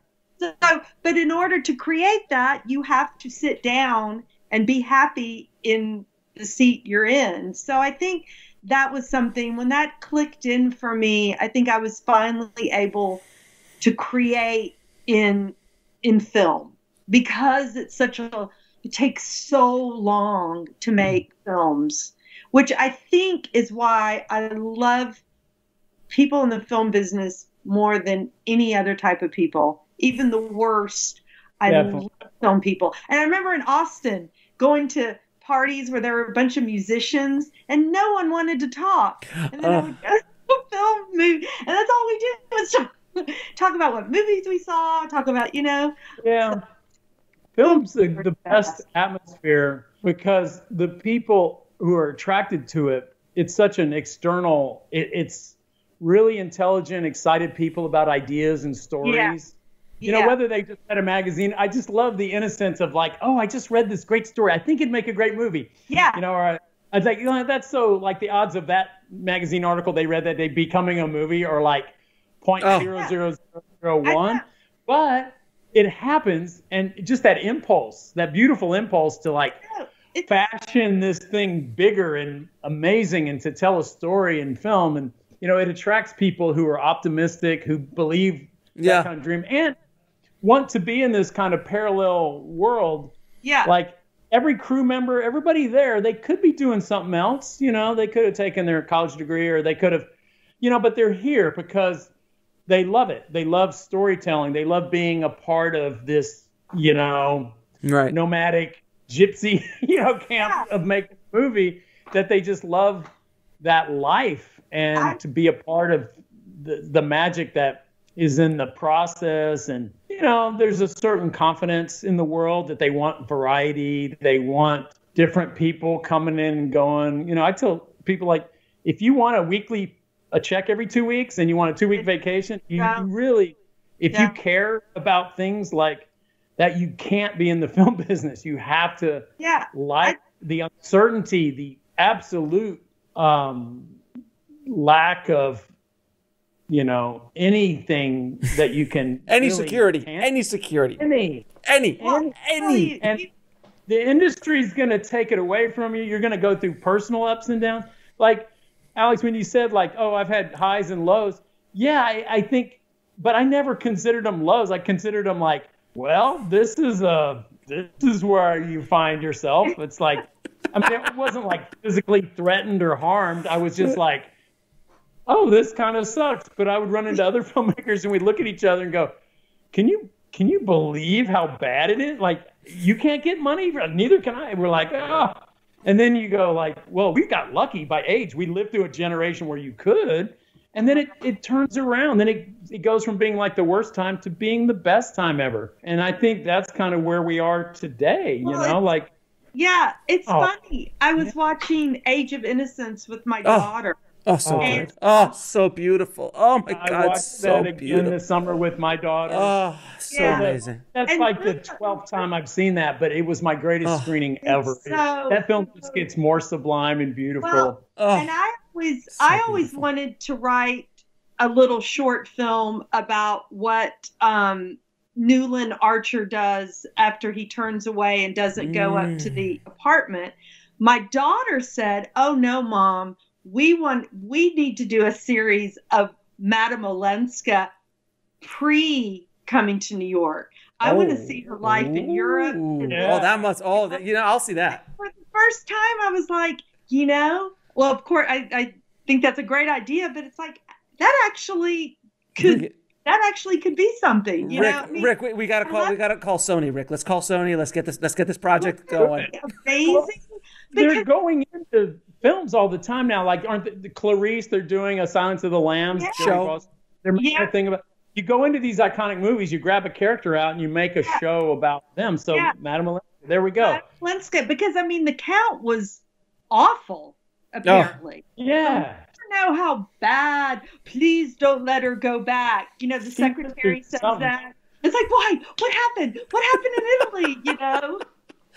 So, all right, so guys, incomprehensible education. Really? What was that? You know. So, all right, so this is the last question, and it's arguably the toughest question of the entire conversation. 3 of your favorite films of all time. For everyone not watching, Rick's eyes just busted out of his head. Does it have to be 3? Once, when asked this question, I produced a list of 250 films. 300. I think any of these at any moment could be in my top. It was a top 10 I was asked for. So in this moment, depending on the day and how I'm feeling. So today, how you're feeling, this moment in time, 3 of your favorites. Can we narrow it down and say the films that we showed in films in whatever you want? Country, pick a genre, pick a, I don't know, you know. Or what you? It's a tough one. Oh, I told you it's a tough one. It's a tough one. The films you're like supposed to right just now, say over and over. Here it is. The film, like right now, that after we're done with this, that we have no problem just sitting down and watching.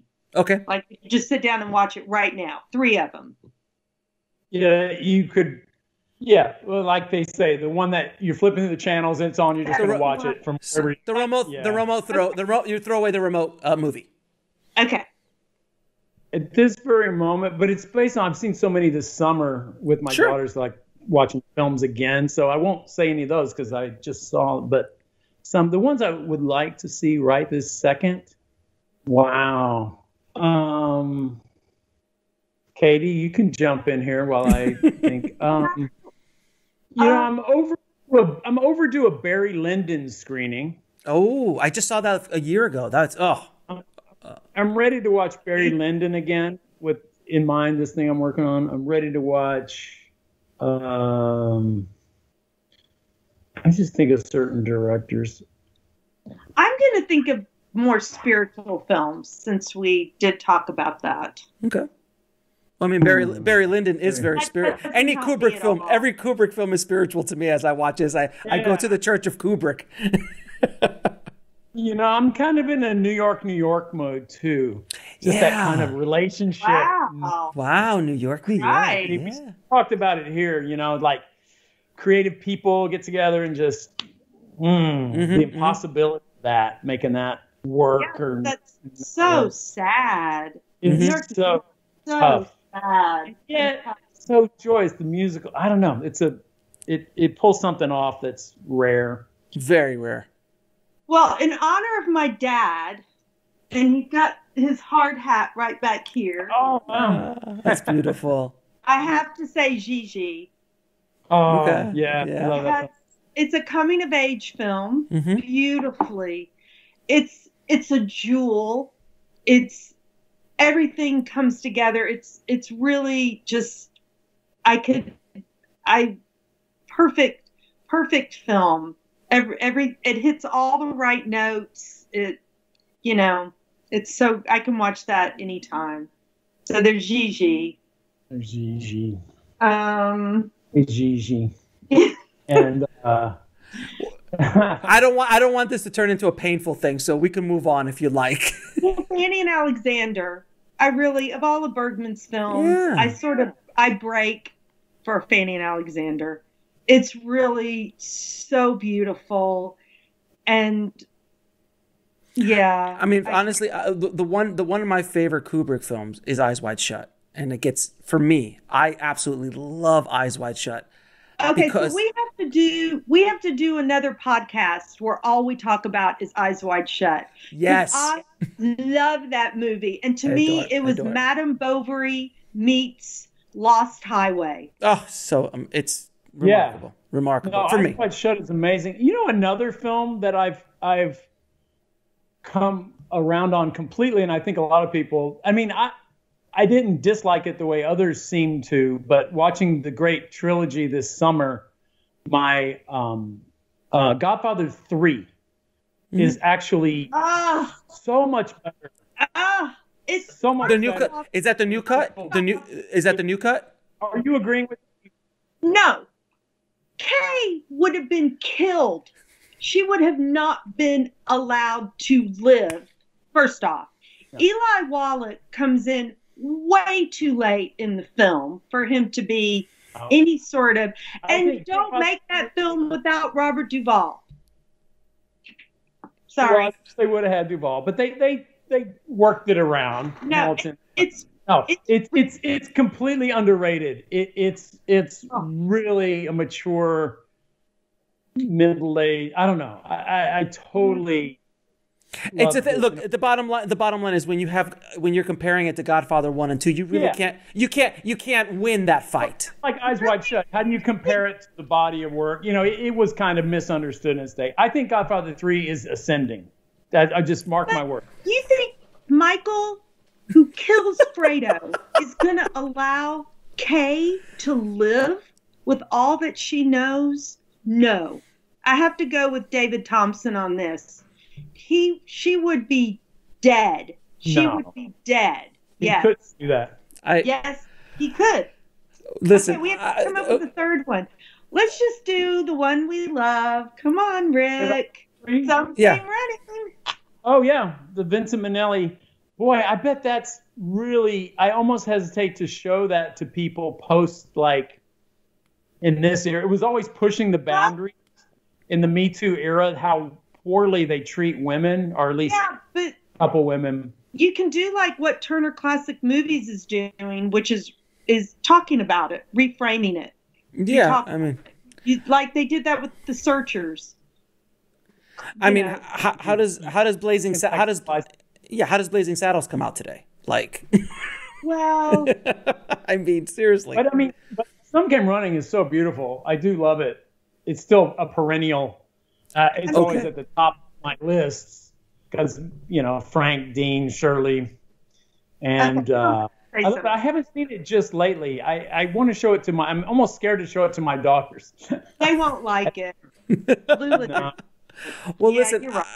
I love that this has been like film geeks united. I mean, it's fantastic that there's been so much debate about cinema, and it's just been wonderful like being a fly. Well, I think everyone listening is like a fly on the wall just some filmmakers who just saw a movie or are sitting in a Denny's somewhere at midnight after watching a movie, and they're just talking about cinema, essentially. That sounds like so much fun. We used to go to IHOP. Yeah, IHOP, Denny's, whatever. What was that? Whatever was open at the time. Whatever's near the theater. You just came out of. But it has been an absolute pleasure.